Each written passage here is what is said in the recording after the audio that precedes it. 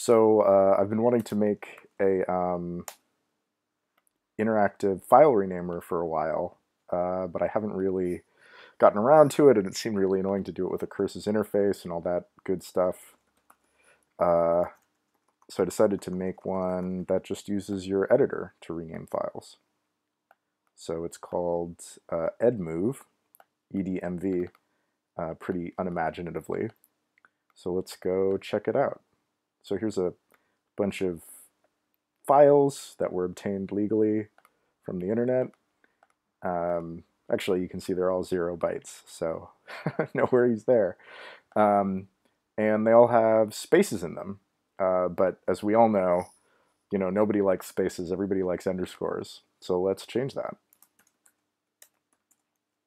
Got all our files. Let's see. So it just invoked an editor on all the files, and it's Vim, because I like Vim. And so let's issue a little command to change all of the spaces into underscores. Doop. So we just made a bunch of substitutions. Oops. Fix that. Don't know. Don't make any mistakes, okay? And then right quit.